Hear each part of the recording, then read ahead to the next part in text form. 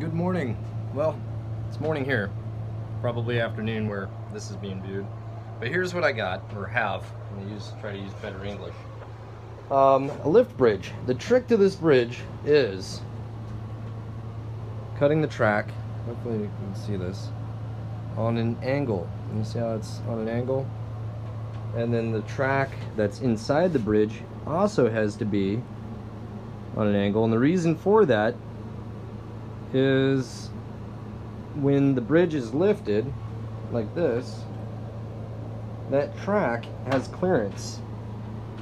If it's even or cut even, it may not make a big difference if you cut it straight. So I don't want to get too over the top in science here and mechanics, but cutting it straight will work. It'll give you a clickety click clack as the train's going over it. It's all good. Cutting it on an angle is a little overboard, not as necessary. It'll still work the same. But the way that this hinge is designed is that it allows this track, this old bridge, to lift up out of the joint. That way there's some room and clearance there. The trick too is also shimming it. So what I'm using is this foam tape. You can get it at Home Depot or Lowe's. It's a double stick foam. It's made by this particular brand is Scotch. There's lots of different double stick tapes, so it's not really super crucial if it's Scotch or if it's 3M. It offers a little bit of the ability to shim. You know, you can put 2 or 3 pieces together in order to get this track at the same height so that the plane is even. So you might need a couple pieces over here, maybe a few pieces over here. It just, just at the end of this, you want these to be flush, so that the train doesn't bounce up off of this track. So you want it to be flush. Also, you want the edge of this track to not overhang the edge of this bridge. So it's got to be put in a position so you have clearance. And then that track will go like so. And then when you open the bridge, you see how, well, I'll have to stick it on there. I don't have a way to hold this phone while I do this. I wish I had some help in here. It'd be awesome if I had another third hand or something like that to hold this. So I'll do this in 2 videos. So basically I wanted to go over the double stick tape factor on the bottoms of the track. It's like just like this. You just need a few just to hold it in there. But you'll want to have everything lined up before you actually stick that track in there. Otherwise it's going to if you don't have it lined up right, it'll bind, and then you have to rip it off. And this tape is so strong that you possibly will rip the wooden ties off the track before this comes out. There's another material. Let me see if I can find that here. It is, aha, I'm glad I have my organization. Loctite power grip, crystal clear. This is a good product. You can get it in a smaller tube, similar to this, like a tube size like this. That's lube. In a tube size like this, you can get an adhesive like this. This is cool because what that'll do, if you use that kind of goop, and in Pennsylvania we call it schmutz. So you put a little schmutz underneath the track, maybe a couple spots, then you can stick that down onto the bridge. And that in a couple hours would bind just fine. In fact, it would do the same thing. It would be so strong that you'd end up ripping the wooden ties off this O-gauge gargoyled track. I'm not quite sure what the manufacturer is. I work with so many different scales, and I can't know all the different types of manufactured track. Anyway, so I'll do another one, but here's how this locking mechanism works. Let me go over that real quick. I'm pretty proud of this, if you can see it. So the way it works is you lift the bridge, it locks. I had to temper and harden this, so I had to heat it up red hot and then soak it in oil a couple times so that it has a springiness. So the way to put this down is you just simply, it's locked right now. So, if you can see me, I'm trying to shut it. The way it works is you have to, and this is where I need a third hand. Doggone it. See if I can set the phone. Anyway, I'll use my head to do it. So you push the button.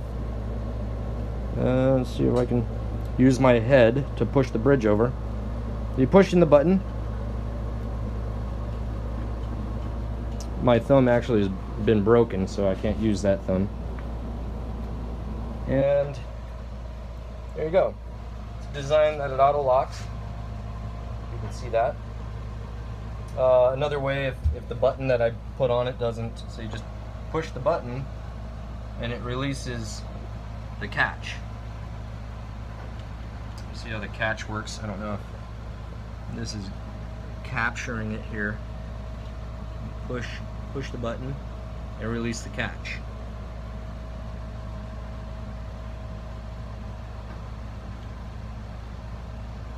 Push the button and release the bridge.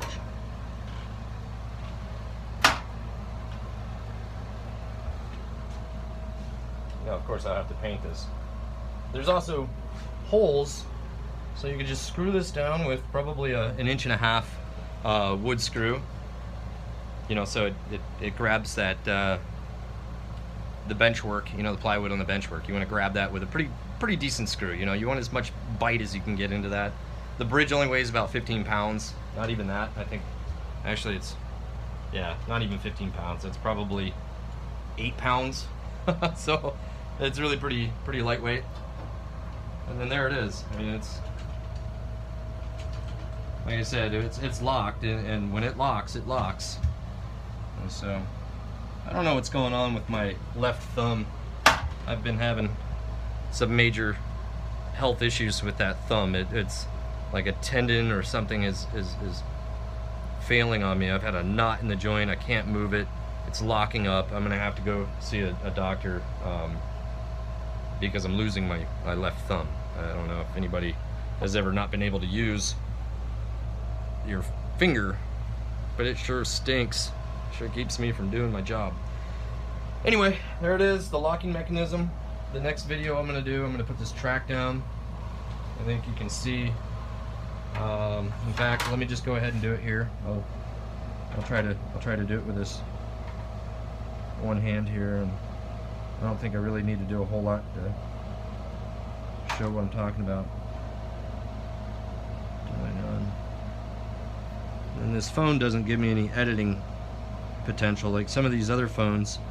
You can pause your video, do something, and come back to it. But with this phone that I have, I cannot pause a video to do what I need to do. So I'm just gonna have to set the phone down, and I need both. I need my fingers for this. Bear with me. And if I had some really good, cool editing stuff, I could probably make this video a little shorter and not have to torture everybody. Torture myself and everybody. Everybody's suffering. Yeah, we can all suffer together, I guess. That's how it works. We all win together. Sometimes we lose together. But maybe if I keep talking, it won't be so boring. Come on, daggum sticky. There's one thing I would like to ask Scotch do better, is make it so it's not quite as difficult here. Yeah, see, this is already an 8-minute video. My apologies, people. So, alright, so I got that stuck down. I'm just gonna stick this here temporarily. Now you can see that it's really close to being, just knock off those burrs, but you can see it's really pretty doggone close to being spot on. So, and then the way it works is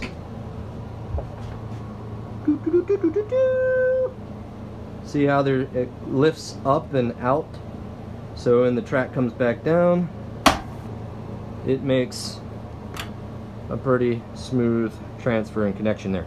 Now then you just want to shim this piece up or down, whichever direction it needs to go, so that you have, you know, a smooth transfer.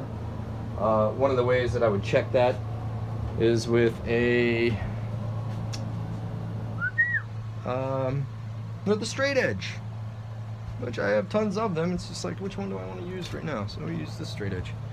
So, you know,